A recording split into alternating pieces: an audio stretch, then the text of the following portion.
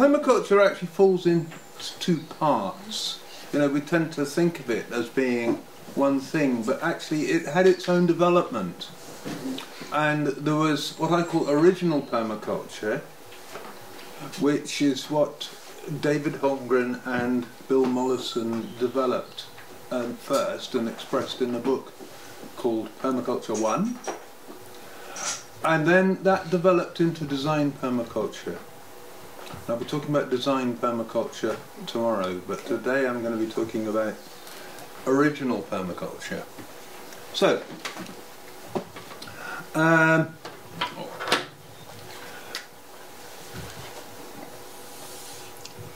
permaculture was,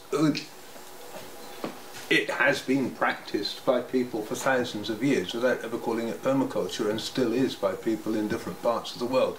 But as an idea and as a word, it was invented by these two Australians, Bill Mollison and David Holmgren, in the 1970s. And they were inspired by the contrast between natural ecosystems and our cultivated systems. So I said, look at a natural ecosystem, which in most parts of the world where there's enough rainfall for agriculture, the natural ecosystem is some kind of woodland or forest. And you have tall trees, shorter trees, have bushes, shrubs, ground cover, climbers, and then of course you've got all the roots down below. An enormous amount of biomass compared with a typical human food producing system, say a wheat field, almost two-dimensional, just sort of ½ metre high with the modern short straw varieties. The total amount of biomass produced, and biomass just means living material, produced every year is far greater in the natural ecosystem. You know, it's not just that it's accumulated over time, but actually the annual production, because there's so much more opportunity for growth to take place, because it's three-dimensional and then lots of different kinds of plants.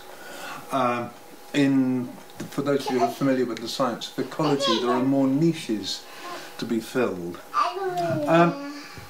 Not only that, but it takes an awful lot of energy to actually create and maintain the wheat field. You have to remove the pre-existing vegetation, plough, harrow, sow the seeds, do some kind of weed control, some kind of pest control. In many parts of the world, irrigation.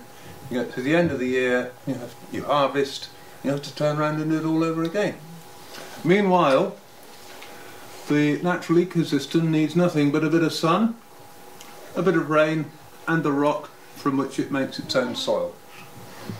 And at the same time, of course, the wheat field is constantly losing soil by process of soil erosion.